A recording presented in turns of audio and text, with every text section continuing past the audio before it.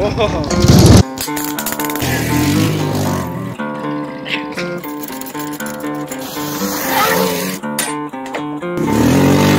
that's the cops.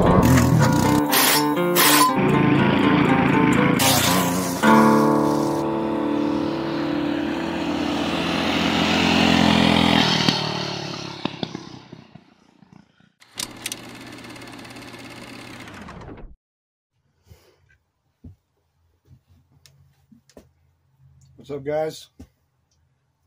I found our next project. This is a it's an Cat Ramrod. I think these were only made from 1970 to like 73.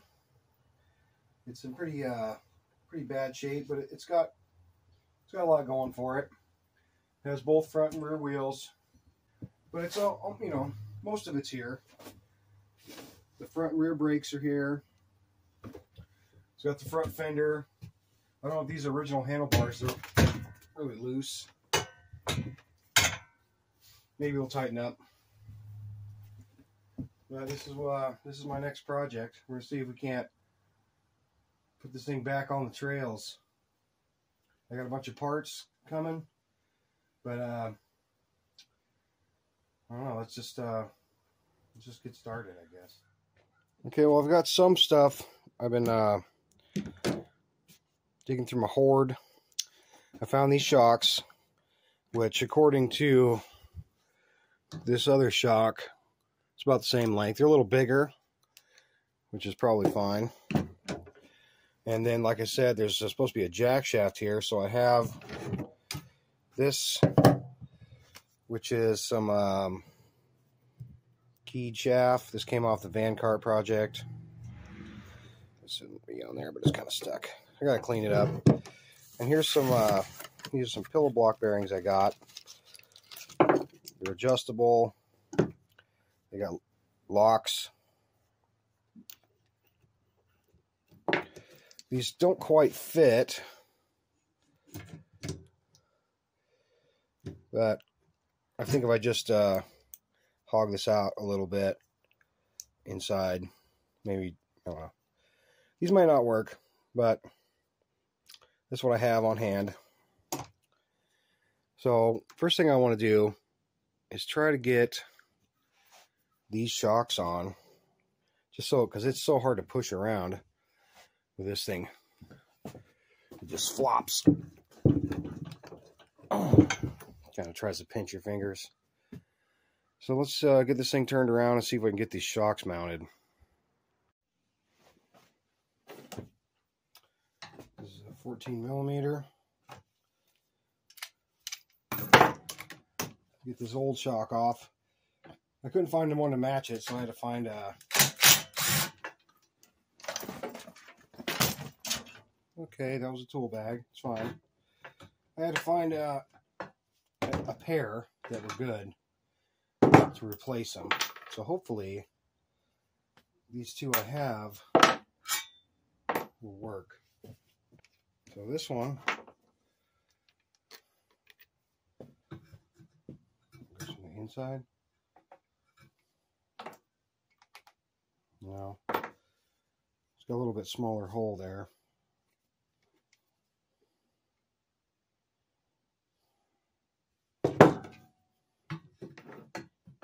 No, I can't do that because this has to bolt on there. I might have to put a spacer.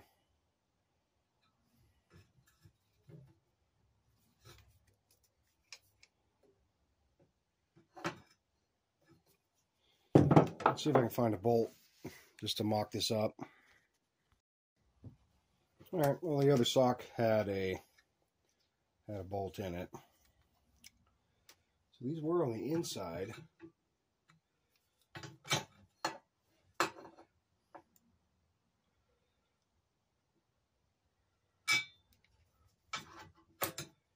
Let's see if I'm going to mount them on the outside. Because these shocks aren't exactly ideal. And I think I might have, like I said, I might have to space this out with some washers or something.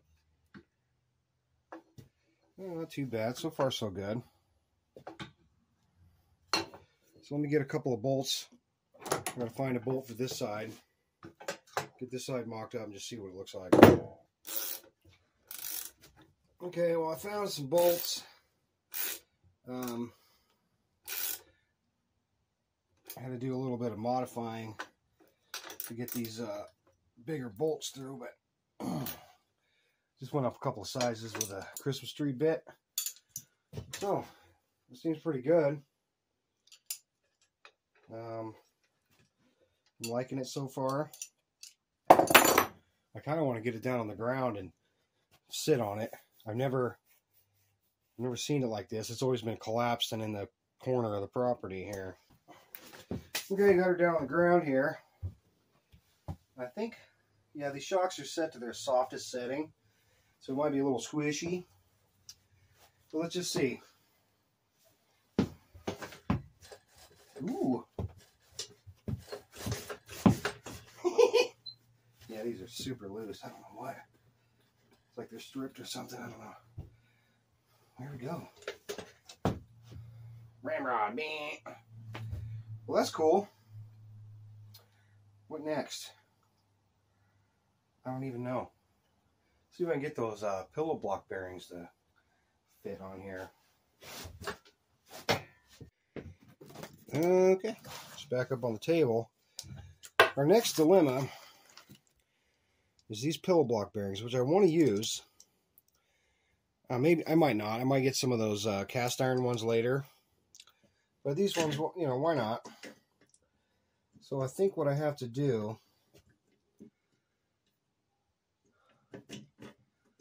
that's a ways to go, but I might just take these things and drill them out a little bigger, and then, you know, put washers on them or something. We'll see. If that doesn't work, I'm gonna have to just order some pillow blocks online, but let's just try. It's the worst thing I can do. It's always steel. I can always weld it back up if I ruin it. Danger games.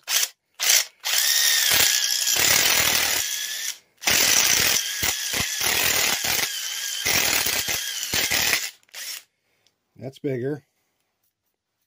A little sizzly on my finger. Woo! Yeah, just keep doing that till it slips over.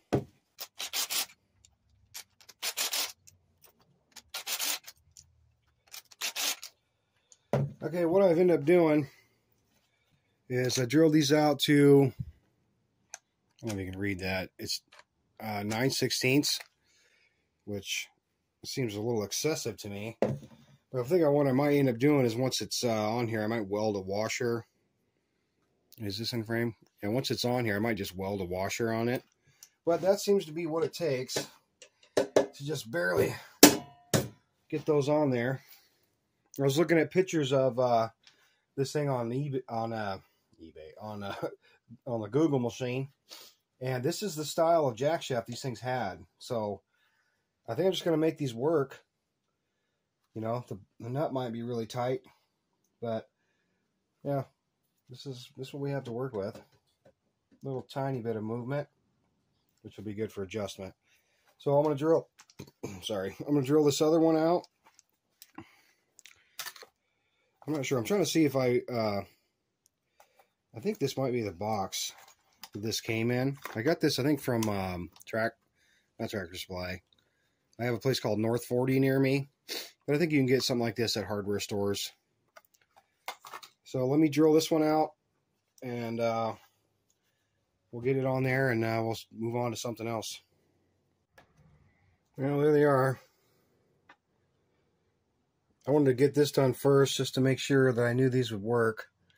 And like I said, it'll be tight in here, but they're sheet metal. I might be able to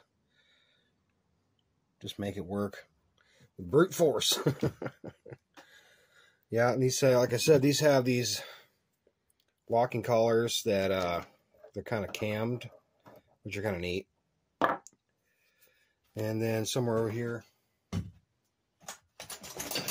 I have this, which is the jack shaft material I'm going to use. I gotta take it apart a little better, but so there's that. I think what I want to do next is this front tire doesn't spin, and I think I want to try to take it off and see what's the deal with that.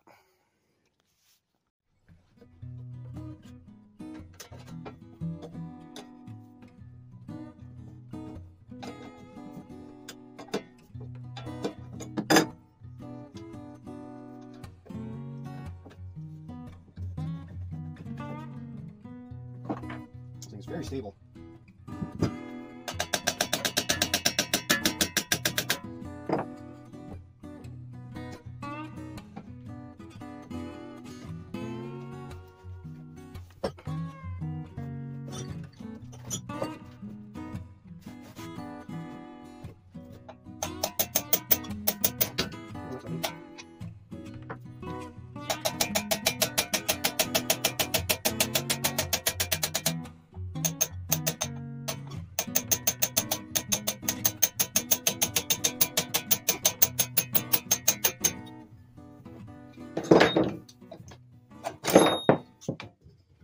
Right. That was harder than I thought.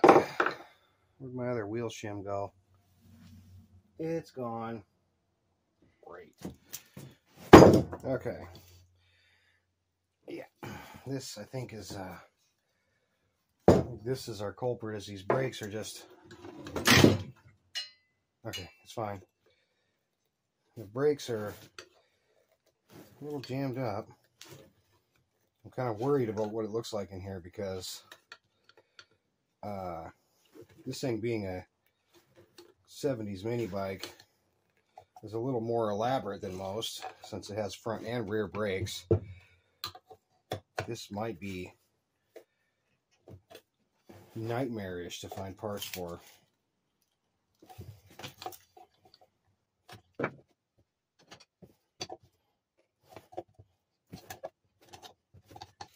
I hope this stuff's okay in here.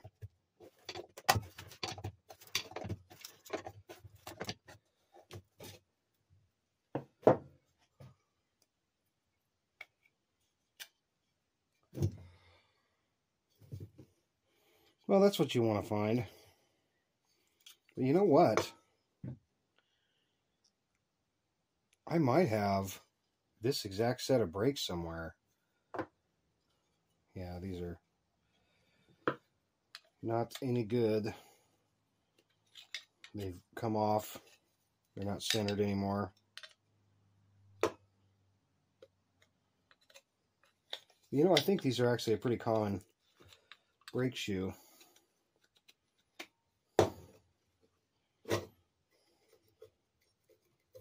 Looks like somebody tried to glue it. I guess you can use JB Weld.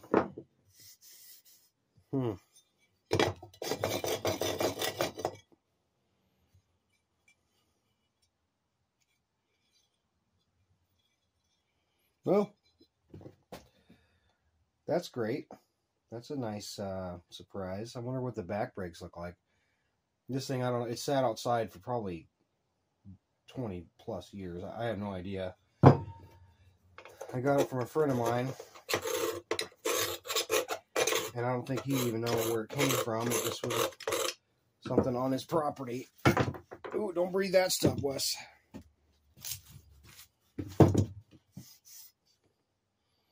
Yeah, this should clean up, and if I get a new set of brake shoes, well, I'm gonna have to start making a list. Looks like this tire is pretty bad, but I think I have one up there. Might have to get 2 tires for this thing. But, oh well. At least now I know. So I'm just gonna put that back on there and act like I didn't see nothing. And now I know I need to get some brake shoes.